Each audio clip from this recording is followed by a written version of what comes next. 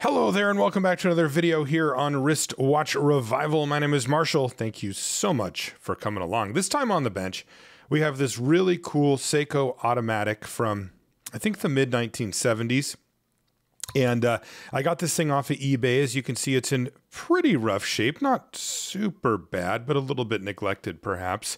Was not running according to the listing, at least not consistently. And as you can see, this is a Sea Lion M77. That's the model name, I guess. Also, as you can see, it's missing the crown. It's just not there at all. But in the package came this little tube, and the crown is inside. Now, it does not have a stem attached to it, the winding stem that would normally be there. Maybe it's still in the case, or maybe it's missing altogether. We're going to have to try to find that out. Shaking it, yeah, it doesn't seem to really want to run. And you can see the date looks like it's off a little bit too. Now, it could be because it's getting ready to turn over, or it could just be off. I'm going to use this rubber ball to take the back off of this watch.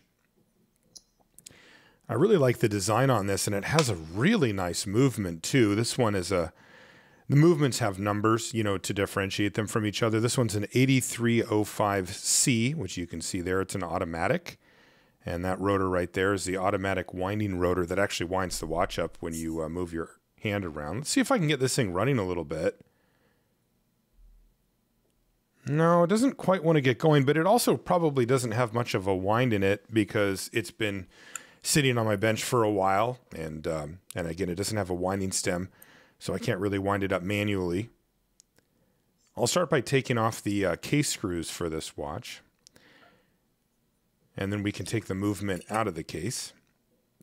I really love the dial on these. They have kind of a cool silver blue.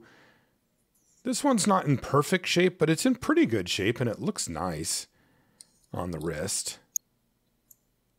You can see that pattern on there. We'll start by removing the hands.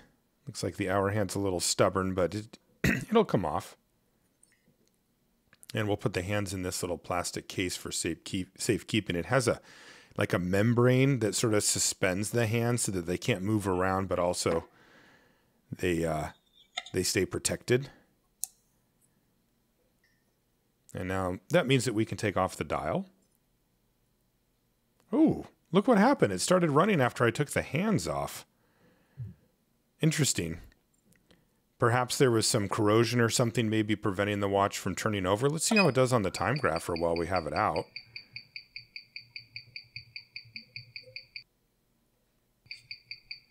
Yeah, that's not too bad. It's running a little fast, but otherwise it looks like it's okay. Yeah, so maybe we have a runner here after all, and I can just do this, just give this thing a service. We do have to replace the winding stem. And maybe the crystal too. It didn't look like it was in such good shape, but you know, a good cleanup and a few extra parts, and I might have a nice watch on my hands here. I did actually buy this watch for a specific reason. For those of you who've been watching my channel for a while, this watch might look a little familiar. I've done one similar to this before. After I finished it, I gave it to a friend of mine who I thought would like the color and the design, and he was just getting into to watches.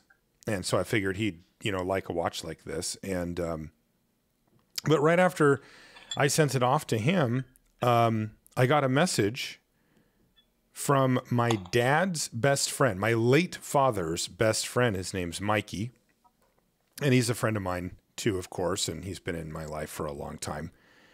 And he said, "Hey, I really like that watch that you did on the channel. You know, any chance you still have it around?" And I had to tell him, no, I've already sent that one off. But without telling him, I decided that I would start searching for one to restore for him. Little did I know that these are very difficult to find. I had a search on eBay for over a year looking for this. And this is the first one that came up, and I got it. But I'm like, wow, you know, I had gotten that other one kind of by happenstance, and I didn't realize that they were this difficult to find. But I was really excited. Ooh, yeah, there's definitely some corrosion, some gunk buildup here, so we'll have to address that. But yeah, I was really excited when I saw it, and wow, it actually looks like it's running pretty well here.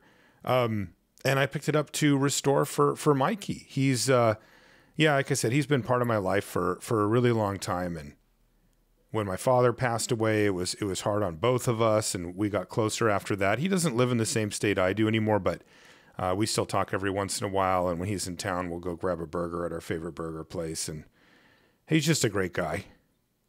So I thought, you know what? Let's make Mikey a watch. Mikey's also the kind of guy that he's got a lot of good stories, some of them including about my dad, but some of them are about him. My favorite one, in fact, there's a little Easter egg in the middle part of all of my videos that's dedicated to Mikey, although he didn't know it for a long time. But he's actually a Patreon supporter of the channel, which I thought was really, really cool of him.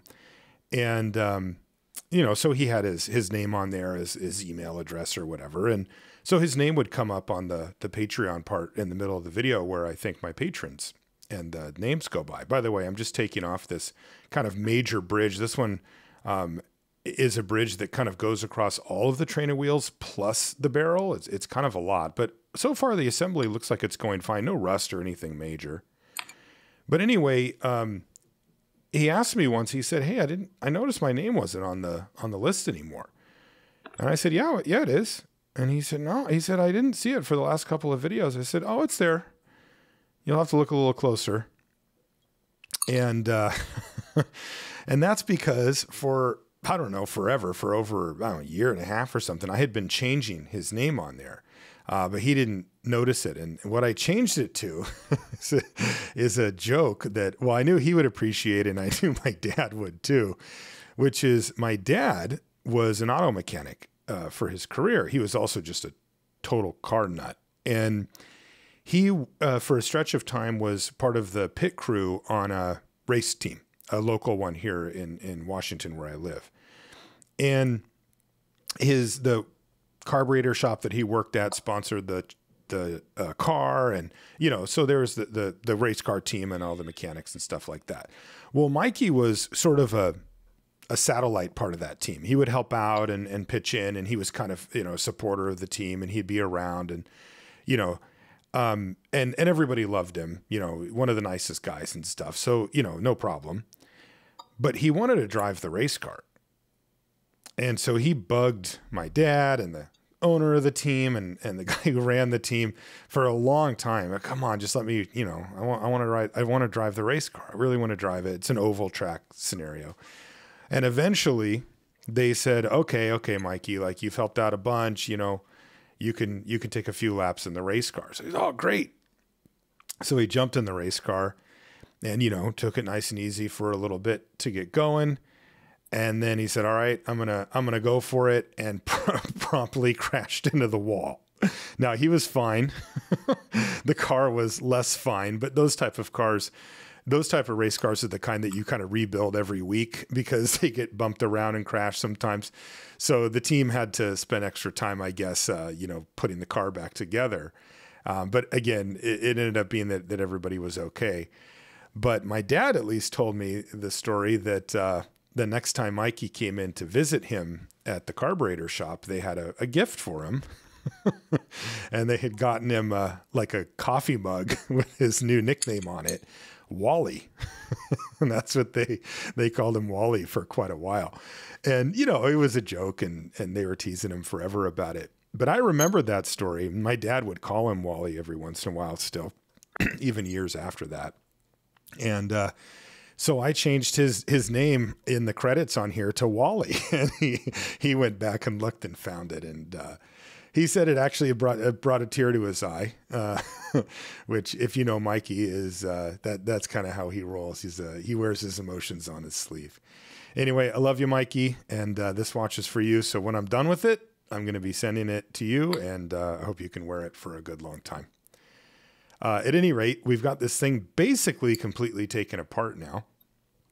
As you can see, everything looks okay. I'm actually pleasantly surprised by this. The fact that the listing said it was only running intermittently, it makes you worried. Also, the fact that it was missing parts straight away, the winding stem just being straight up missing is a little bit concerning. It kind of makes you wonder what else is going on in there.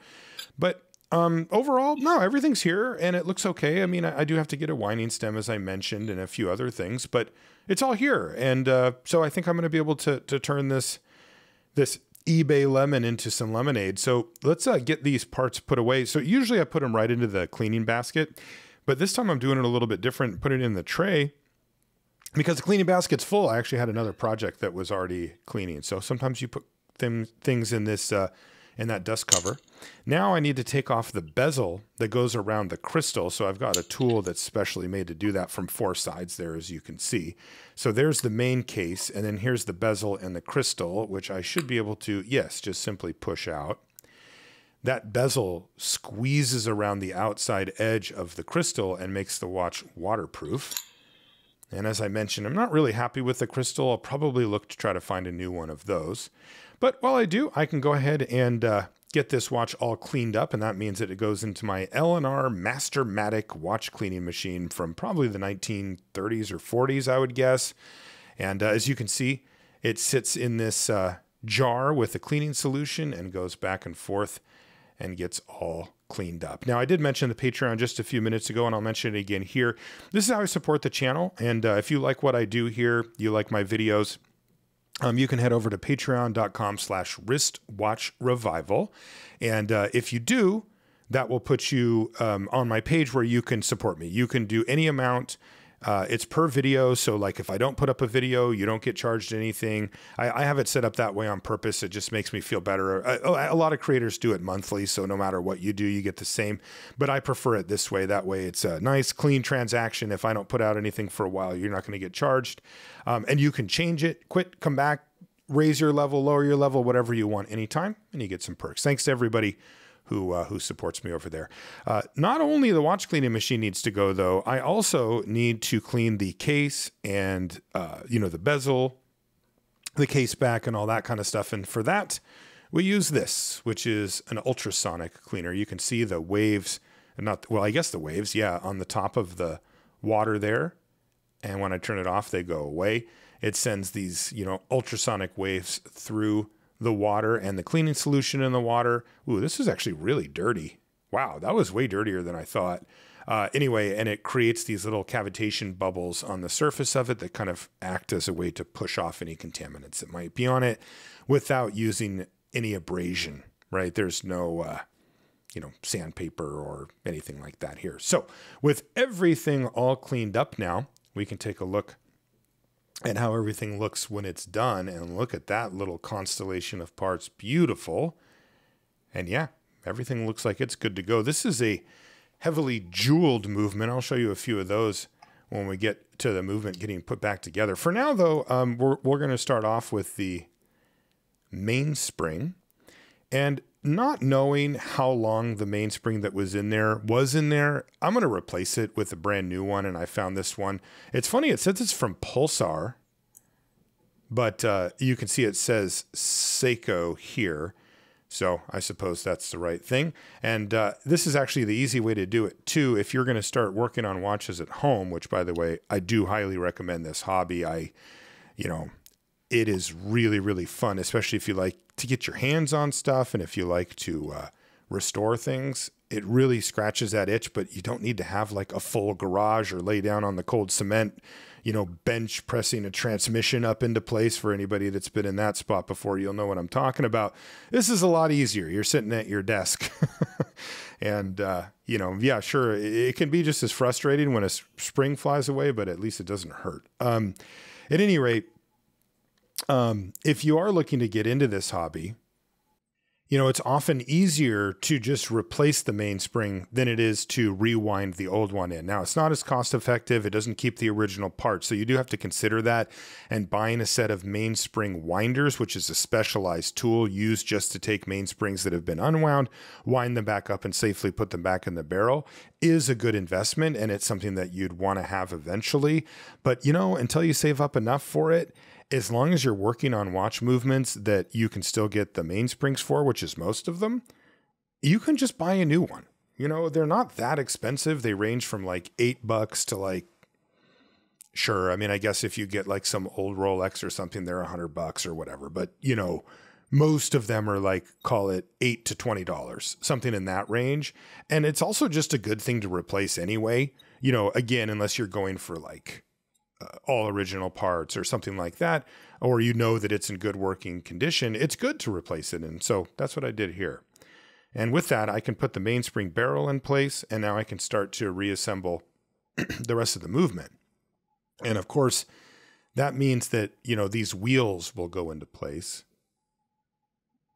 including that one, which is the escape wheel.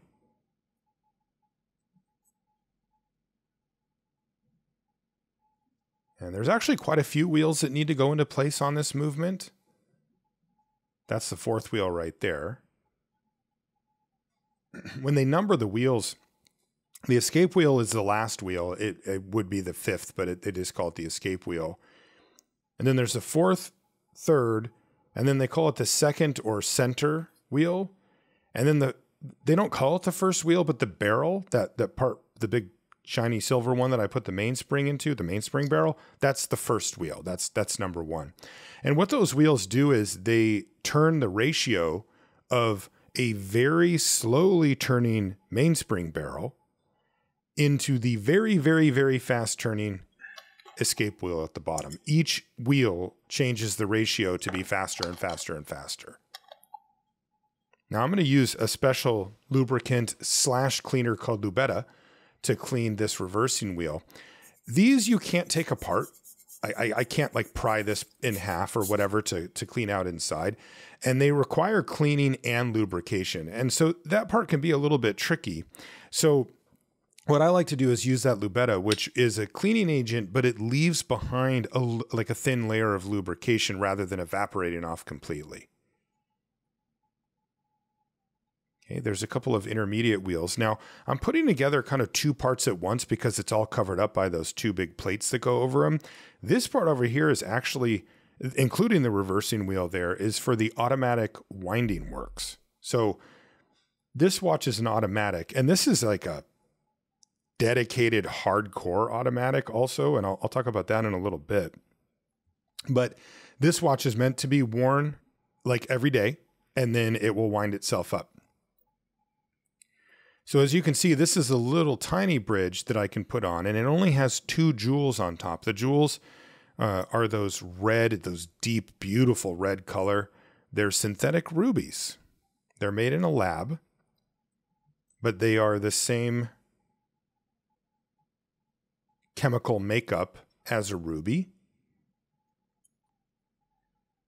which I think is called corundum.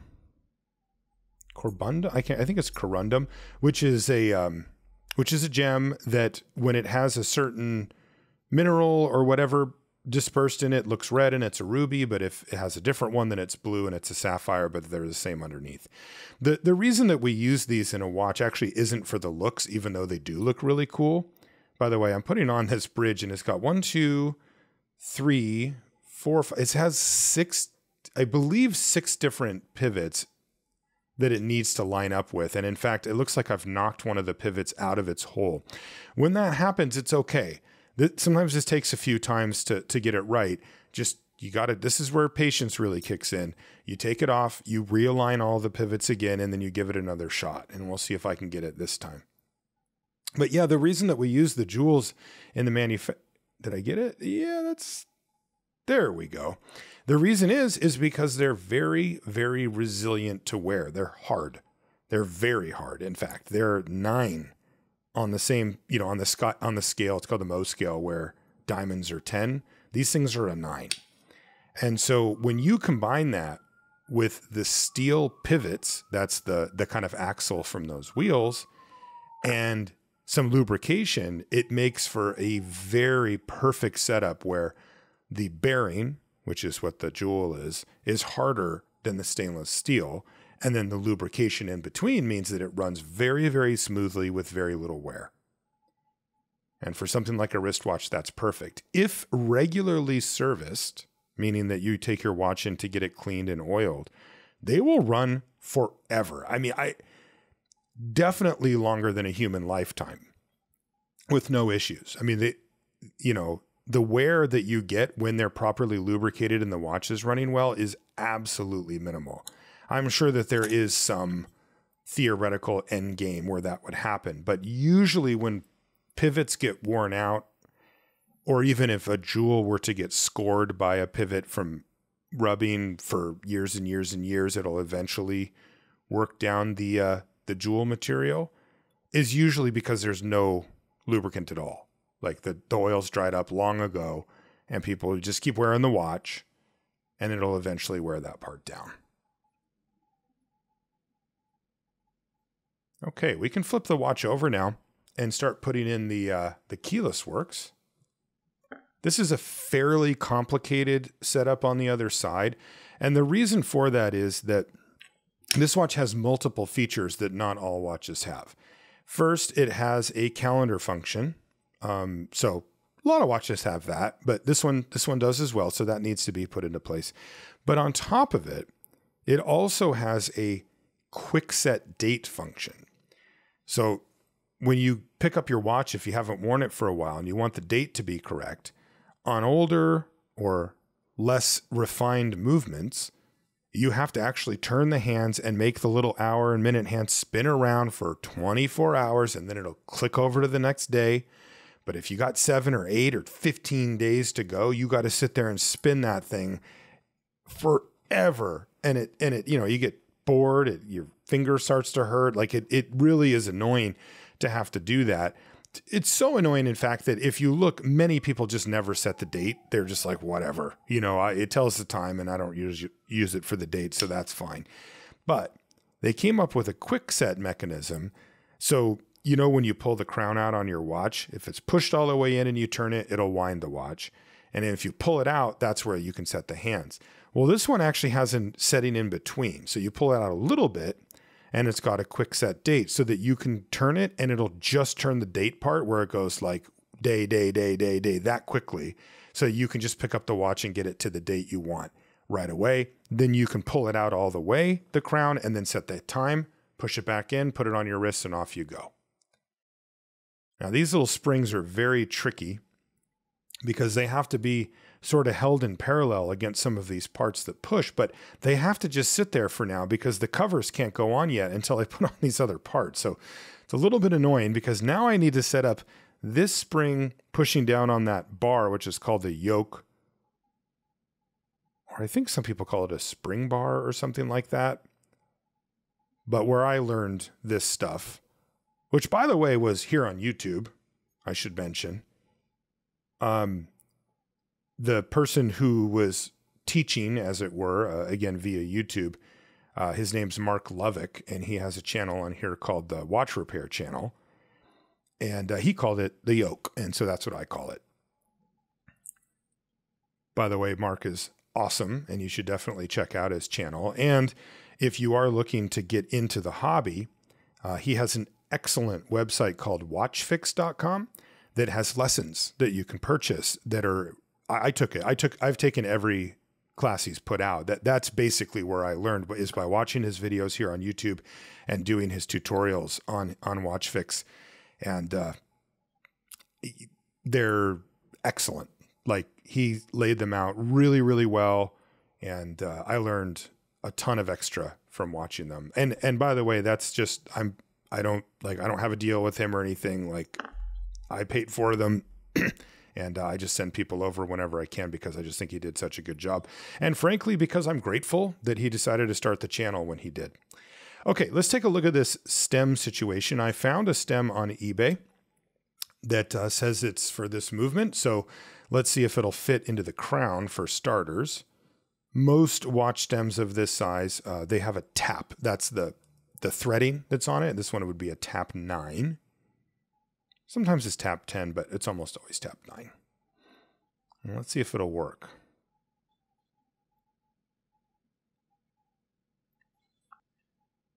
Okay, I got a little bit too much of that blue grease here, so I do need to kind of clean up the mess a little, but that seemed to work okay. All right, so let's flip this movement back over and get the pallet fork in place now.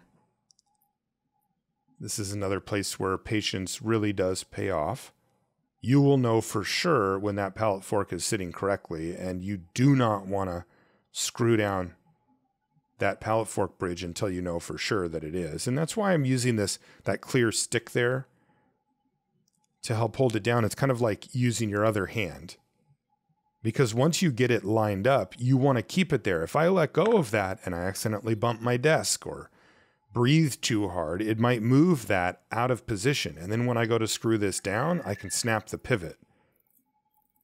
Okay, I can put a little wind into the watch here, and this is another way to double check that the pallet fork is sitting correctly. It takes effectively no effort at all to move it from side to side. All right, and that means we can put the balance back in. This is my favorite part of the whole process, or it's in the Mount Rushmore of best parts of watchmaking, let's put it that way. That is when it actually starts. So let's see if we can't. Oh. There we go. It's going a little slow, but we haven't put in any lubrication yet. And it does look like it's kicking up a little bit as well.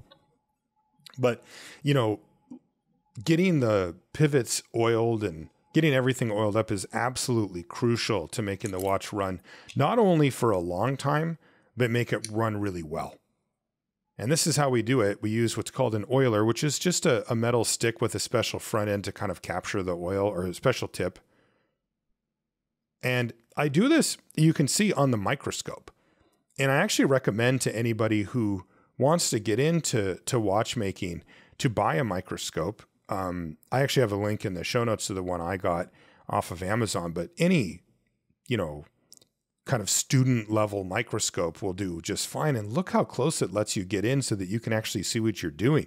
Here I'm removing the Diashock jewel. This is just the brand name of the type of jewel that they use here, or sorry, not jewel, spring. And I'm using 2 sets of tiny tweezers to do it. And I can do this because I'm on the microscope. I'm going to use some Rodico to pick up this extraordinarily tiny, flimsy, jumpy little spring. Those things are very easy to lose. And then that leaves 2 parts left. That one right there, which is a cap jewel. And then below it is the jewel setting, and that'll come out with the Rodico as well. And now we've got all 3 parts out. And I need to clean up the cap jewel and the jewel setting. The spring doesn't really need to be clean. They get a little sticky sometimes. And to do that, I'm going to use something called One Dip. It's just a solvent. You can use lighter fluid, or you can use IPA, isopropyl alcohol, but it doesn't work quite as well. But it'll do the trick. And I'm going to use a piece of pegwood to manually clean the surface of that jewel, because you want it to be absolutely perfectly spotlessly clean. And while those are sitting in there, I'm going to go ahead and move over and take out one of the other cap jewels. This is the other type. And this little spring actually just moves off to the side. So what I can do is I can loosen it and then just move it. No. Okay. Well, what I meant to say was that was supposed to just move off to the side. Instead, it actually came out of the setting. Now, that's okay, but it's just, there's such a pain to get back in, and they're really, really finicky. So I'm kind of bummed that I did that. I haven't actually done that in a little while. But normally, I learned at some point that you can just leave that spring attached. So now I can move out the jewels and clean up the other cap jewel as well. I'm just trying to be efficient here and do them simultaneously. So now what I'm going to do is take a absolutely tiny droplet of that fine oil, the synthetic, and put it on the top of the cap jewel. Then I'm going to take the setting and make a little sandwich out of it. And the capillary action will actually hold it in place, and it will suspend that droplet of oil directly in the middle. So now when I put this down, do you see the oil? That little ring of oil in the middle there, that is what is going to lubricate that part of the watch. And it suspends that oil right above the pivot. Now the spring needs to go back in again, as I mentioned. And the spring is what they call a shock protection system. So if you drop your watch, I'm not talking about electrical shock. We're talking about like, bang, it fell on the ground or off the table. This spring will actually flex and accommodate that axle in the middle, that pivot. And when it does, it is much less likely to break because the spring is meant to bend and the pivot isn't. Pretty simple. Okay, so now I'm going to do the same. I'm going to put that little tiny droplet of oil on the surface of this cap jewel and then gently There we go. You can see that circle of oil once again, hovering above the pivot. And now, don't jump away. Please don't jump. Oh, God, thank that. So far, that's already good. And now I can this thing's making me really nervous. Come on. There we go. So once I get that part under the lip, it will hold that jewel in place securely. Now that we've got it all oiled up, let's put it on the time grapher and see what kind of results we got after some tweaking. Oh, very good. Solid amplitude at 231 and 0 beat error. And it's within 1 second a day. So really, really nice. I mentioned that this watch has 30 jewels in it. That's a lot. Normally, like a nice Swiss movement will have 17. That's kind of the baseline. But this one has 30, which means basically they put a jewel on any friction surface they could get their hands on.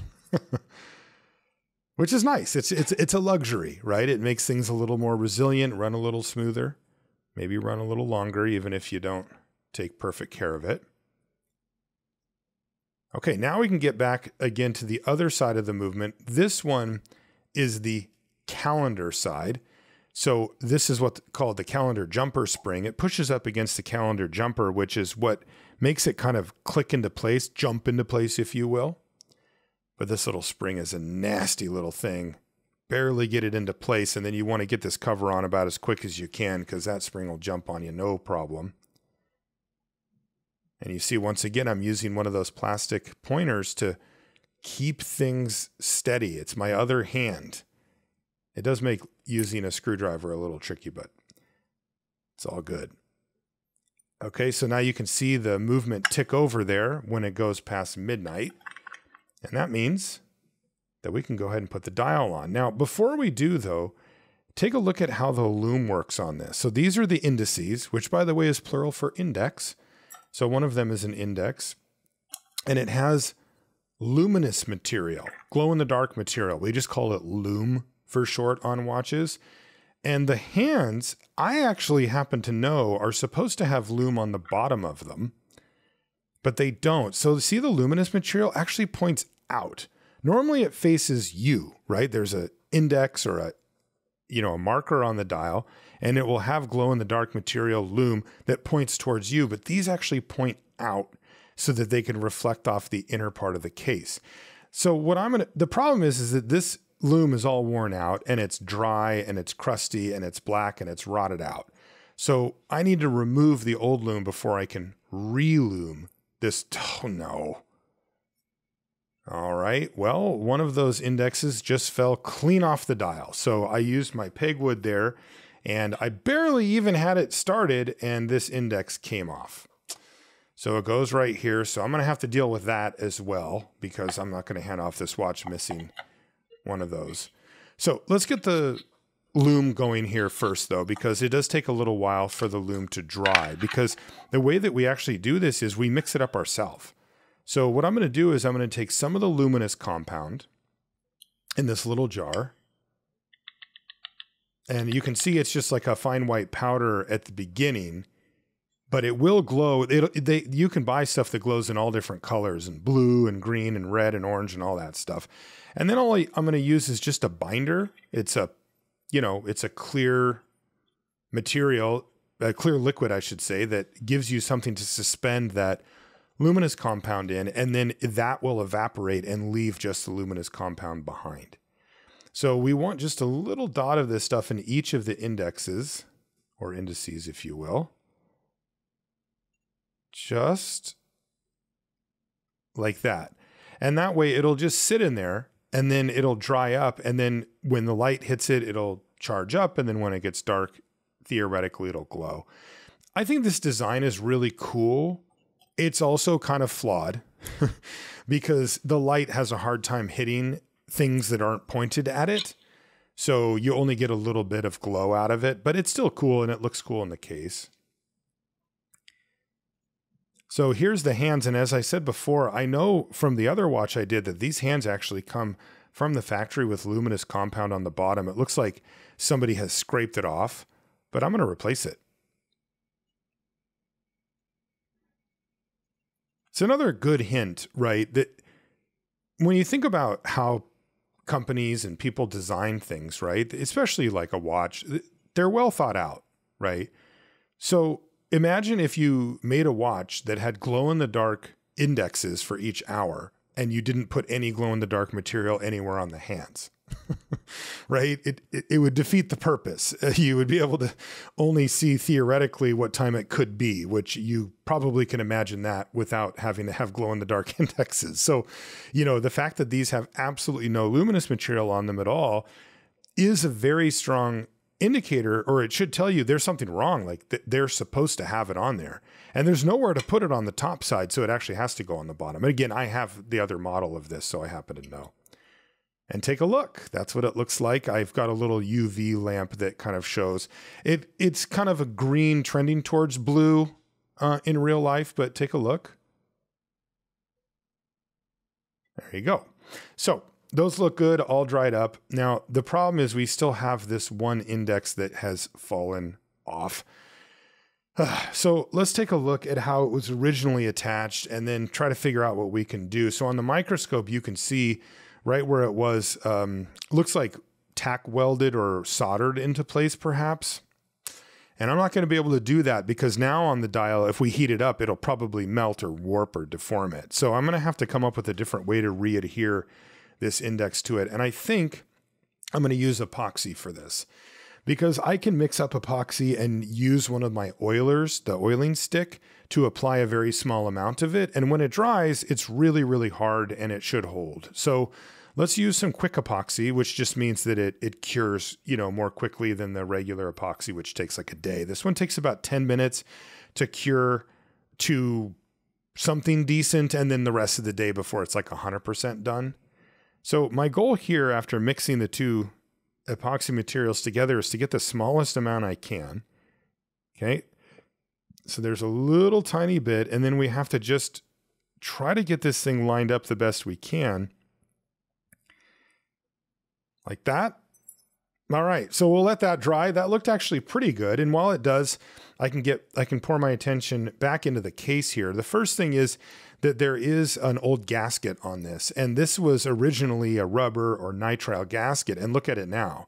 It looks like it's made of plastic, like hard plastic, because it's so dried out and old.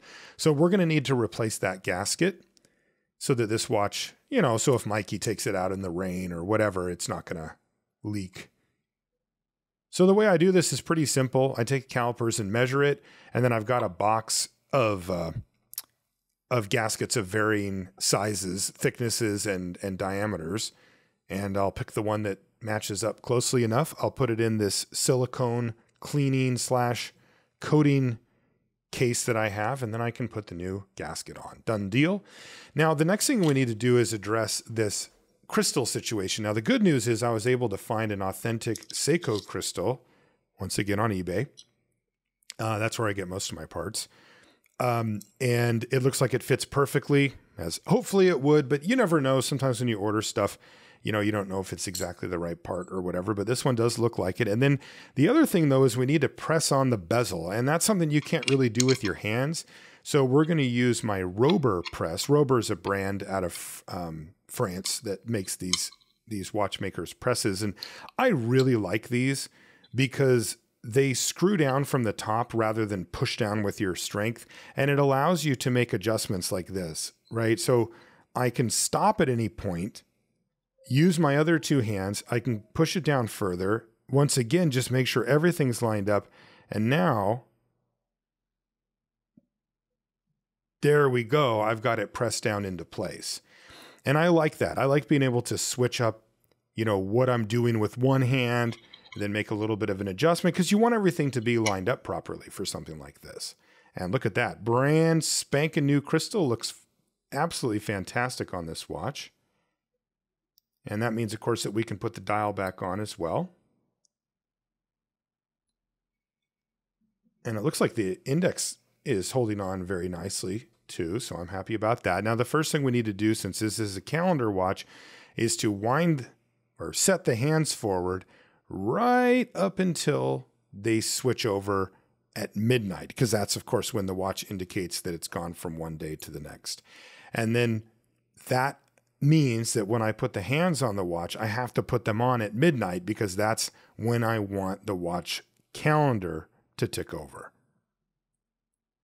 If the watch doesn't have a calendar, you can just put them on as long as they're on any hour lined up perfectly as a starting point, you're good to go. But on calendar watches, you actually have to think ahead a little bit. Okay, hour hand on, minute hand on, now the seconds hand can go on. Just a little gentle push to make sure that it's seated properly. And again, just checking it out to make sure that it, clicks over at midnight, and it looks like it did. So that's good. And now we can go to casing up this watch. We're almost done with it.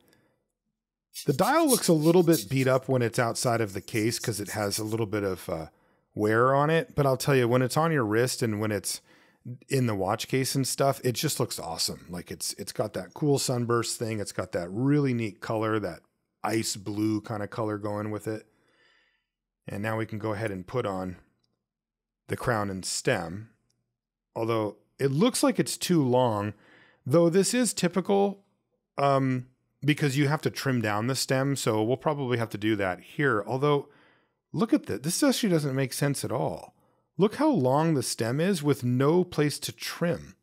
Like that would go halfway through the watch movement. It doesn't go that far in. I'm thinking this is actually the wrong stem. So what I'm going to do is continue with the build here, and I'm going to track down a proper stem. But for now, I can go ahead and at least put the watch in the case as it's going to be, because the watch can be in the case when I get the new stem and go to install it. So I'll leave that. And that means, of course, that the case clamps have to go in. These are case screws that hold the movement up to the case, the movement ring, which is that metal ring around the outside. I can also just make sure that everything's fitting and looking good while I track down this other stem. So this looks good. That actually looks really good. I could even throw a strap on it. It looks like it's an 18 millimeter. I've got this little tool that helps you just quickly measure which size you need. I've got kind of a dark gray strap we'll try out for this. I like two different looks for this type of watch. I like a nice dark strap like this that looks kind of business mode, but I also like to put on like a cool, colorful NATO strap on it, and that looks really nice too. So here it is. This is the stem that also says it was for this movement, and I can tell right away that it looks different because it has a lot more thread, see, that I can trim down, and a lot less stem. So even though that stem actually worked inside the movement, it was not the correct one for this model. So now I've got the right one, but see how far this one sticks out? That needs to be trimmed down. So I need to take up the gap between the case and where the crown meets the case. So what I'm going to do is I'm going to measure it using my calipers once again. And it looks like it's 4.25 millimeters that I need to take off. So now I can take that stem and put it into a pin vise. And now I can take my calipers that are at 4.25, and I'll just take a felt pen and mark out 4.25 millimeters. Now, I'm going to leave myself a little wiggle room. Anybody who's ever done this, I can take these end cutters and cut pretty close to where I have that black mark. But as you can see, I left myself a little bit there. That's the measure twice, cut once type mentality. If you cut or trim too much off, and I'm just going to use a file to kind of flatten out the threads and to take off any burrs that might still be on there. If you cut off too much, you can't use it because the crown will hit the edge of the case and it won't be able to fully engage the stem. So you have to just chuck it and do another one. And I don't want to do that. So I'd like to get this project done and get it into Mikey's hands. Now that looks much, much better, but that was a test fit because before we can call it good, I need to do this. I need to use a little bit of Loctite on the threads. This is the softest Loctite. It won't hold it completely, it doesn't freeze it in place or anything, but it will keep it so that it doesn't let the crown back off of the stem itself. So now once again, I can replace the back and take a look at what we did. Really nice. And this crown, this is what I was going to mention before, is comically small This watch is very dedicated to being an automatic. It's basically, the crown is only used to set the time and the date. You can technically wind it, but I don't know how anybody could get their fingers around that little tiny crown. So it's just going to have to sit, and you're meant to wear the thing every single day. So there you go. There's a beautiful Seiko M77 for Mikey, one of my favorite people. Mikey, I love you, buddy, and I hope you enjoy the watch. If you enjoyed this video, you can find more content over on Instagram. I'm wristwatch_revival there. Make sure you look for the little check mark next to my name, as I want to make sure that it's actually me that you're dealing with. But I'd love it if you come and say hi over on Instagram. And with that, thank you so much for hanging out, and we'll see you next time.